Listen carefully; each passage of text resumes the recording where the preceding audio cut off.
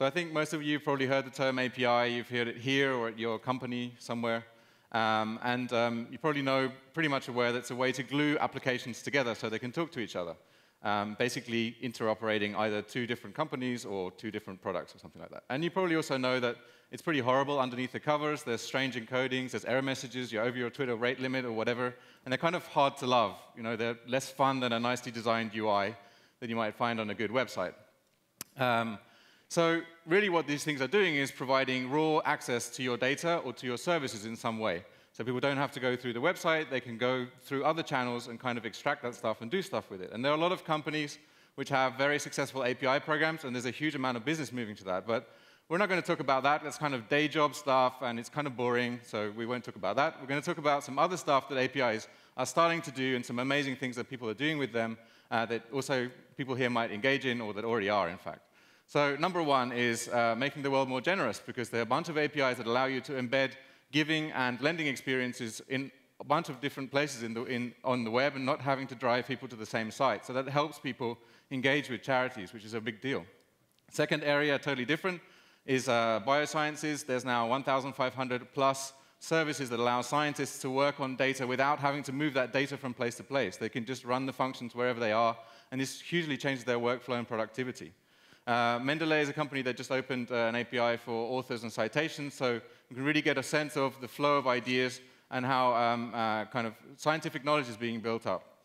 And actually, just as a little aside on this, Google Scholar is one of the best resources on the web for this, and it's one of the few Google properties that doesn't have an API. So there's actually a campaign on various groups to get one. So if there's anyone from Google, we'd really like an API for Google Scholar. It would be pretty amazing. So there you go. Get working on it, I hope. Next one is open content. So there are companies that are now opening up their content, which they would traditionally sell, and pushing it to many places on the web. So this is great editorial content often. That's being moved around and being republished in various places and extending that reach and getting more people to see it. Energy data, there are a bunch of APIs now that give you excellent data on the, how much energy is being consumed by various devices and houses, and that's being remixed to create much better models on how to actually kind of construct those objects.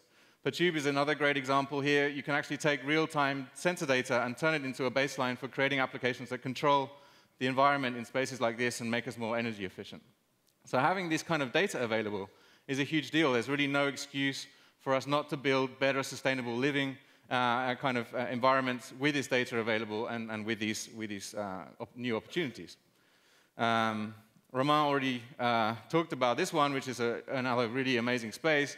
So opening up this government data, which is starting to happen, is a really big deal. A lot of people are now getting access to stuff they wouldn't have. So it might be voting records, it might be spending, it might be transport data. That really allows us to build new applications to kind of glue society much better together. And an example of how easy this is, from UN data, they have tons of data which is in zip file format. So we're able to drop that onto Google App Engine, and hey presto, you had a new resource which you could actually do some stuff with. Number 9, so I'm running fast, remixing human knowledge. So Wikipedia and Freebase and other resources also starting to have APIs, and that really makes it possible kind of to draw that information out and put it into other contexts, which is just a great way of reusing it. So I really think of it like this, is that Wikipedia was Web 2.0, which is collaborative, but it was really through one website. So maybe 3.0 is that kind of Wiki API where you can read and write into these data sources from many different places. And it really changes the dynamics and the speed. And the last one is biodiversity. There's some amazing data out there which is starting to get remixed just a little bit right at the beginning on where species are and how we can kind of understand what their movements are and how we can kind of support them better. So that's a great resource. So just kind of my message overall is this API thing is getting data into the right people's hands that might not be the original owners of that data, and getting users to experience that data or the service in different places and allowing them to engage much better. So like I said at the beginning, APIs are kind of hard to love. They're pretty spiky, horrible, ugly things under the covers, but you can do some pretty amazing things with them. The things I talked about just now, they're all individual projects with tons of people working on them, and they're really worth engaging with. And that's pretty much all I wanted to say. Thanks very much.